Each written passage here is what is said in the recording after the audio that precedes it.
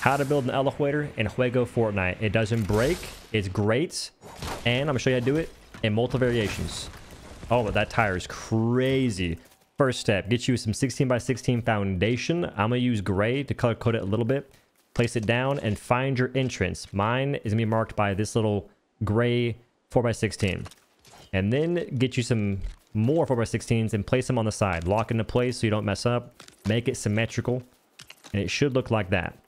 Now, for your entrance, go ahead and place you a 4x4. Maybe even a post too, but in this case, 4x4 is easier. On the very edge, flush. Move it back once. Do the same thing for the other sides as well. So in this case, we go in the center though, and back one. So on the wood blocks, center, back one, center, back one, center, back one. And then build it up as high as you want to. The sky's the limit. I'm not gonna do that though. It's already been done. Once you're at the top of the height you want to go to, go ahead and place you. You can go ahead and place a 4x16 for ease, but you can do a bunch of different things. You can place a foundation block at the top. This is just simple. You place a 4x16 and you add some tires. I like the small ones because they just don't interfere as much. Sometimes the elevator can get hung up on the tire. You just hit the switch and it goes back down, but it ruins the immersion. On the small ones though, I haven't had that happen. So there's that. And maybe there's like a better formation you can do. I'm just throwing darts at the wall here. Now, at the bottom, do the same thing. Place tires. The big ones are fine. I haven't had it get hung up there. You could also use small ones, though. For the actual cabin in the elevator, whatever it's called, it's like the elevator shaft, I don't know. Get you some more 4x16 foundation and place it at a height you can work with. Maybe you can build stairs if you need to, but that is a manageable height for me. Then place you a dynamic foundation, lock in the pillar behind it. It'll just fall down, glide down if you will. And on each of the corners, place a small thruster. I haven't experimented with big thrusters. I don't trust it. The science isn't soundproof for that. But small ones, it's fine. It just takes a little bit longer to get to where you need to go. Once those are placed, go up top, maybe place your activation switch. That can go later though, doesn't matter.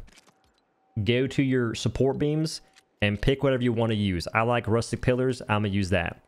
And place it in each of the corners. This one's a bit finicky though because it's only got 3 points of connection, technically. And now go back to dynamic foundations and top it off. I am going to use... Wait. This is... Oh, this one's weird. That's right. This one's a bit different. It's the same concept as before, except the only difference is... So on the other one, I only put one pillar on the left side. On this one, there's one on the right side as well. It's the same thing, except there's more obstruction, I guess. So you place it on top. Usually, if this pillar isn't here, you can line it up by looking at this. But, you know, I'm built different. I do this all day. Now for balloons.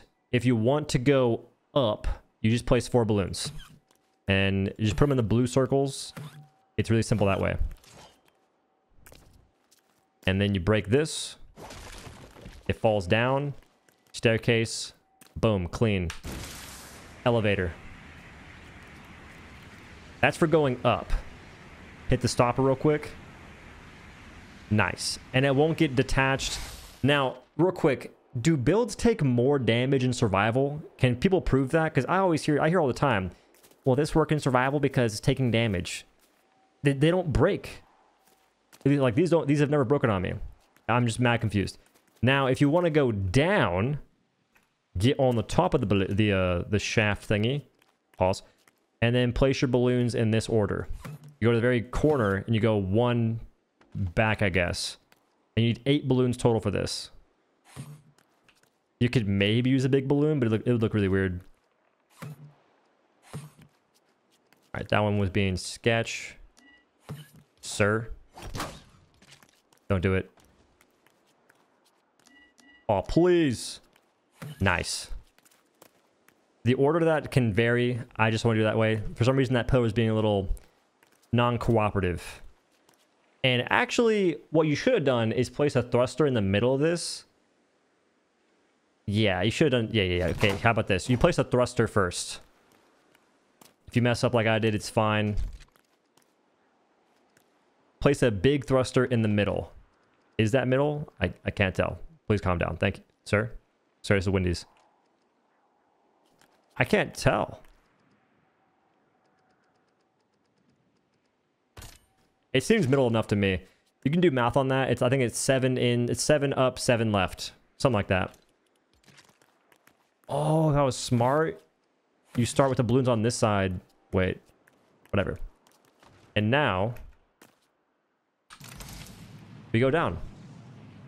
And this side has all small balloons. So when they're all small balloons, the staircase works perfectly. And I put 6 up here. I made it a bit more fancy. I did it off camera. And it won't break your thruster. It just doesn't care. The thruster's like, doesn't mind it at all. The elevator I'm going to build in survival is going to look like this. Get a 2x4x12, go to a side, an angle, place it flush, go back 1, and then go off the edge 1. And I did that for every single side already. I'm going to build it as high as I need to. And when I build the actual cart, I go ahead and get some foundations. 4x4 works just great. And I place those on the side. Probably build it a little high so you have some space to work with and place your thrusters. Then get you your actual 4x16. And it's the same exact protocol as before. I'm going to move it 1 away so I don't get too messed up. Because the main thing here is to not connect anything on your dynamic foundation to the walls. If you do that, bad news. Because then your thing won't move. It's conjoined with your building. That's why we built 1 space back on every single corner. So nothing gets connected to the foundation. We don't want to get connected to the dynamic foundation. And from there, build it how you want. I don't suggest building 2 elevators next to each other. I think it gets a little weird. So if you want to build an elevator that goes up and one that goes down, just build 1 space away from your existing build. So you connect 1 away. The model of elevator where you're 1 off these sides works pretty well. You don't get stuck that often. You can get stuck on the tires, but all you do is press the switch again and it detaches. I think it normally only happens if you're running into it for a while. The model of elevator where you're connected with no space in between the sides, pillars and whatnot. That freaking sound is always so jarring. I'll point it out every time. I'm sorry. It's ridiculous. But when you place your freaking dynamic foundation and it is point blank, 0 space in between, it'll work. But when you add any weights that goes that way, at a certain point, it gets weird. So having a space in between your elevators, however you decide to build it, that is the method I suggest. I believe I now know why elevators get stuck at the top. The balloons are going through the ceiling. To stop that, if you're using a flat roof, go ahead and put 2 of these 8x8x2s and then stack your small tires on top of that. That way balloons won't go through the roof. Or go ahead and use a 4x8x16 foundation and your balloons still won't go through the roof. And that way you won't have that problem. Wait, thanks for watching. If you liked the video, leave a like. Comment if you want to. Share it with a friend if you really want. And maybe consider using credit code OhDough at checkout in the game store. #ad. But anywho, have a good day. Peace.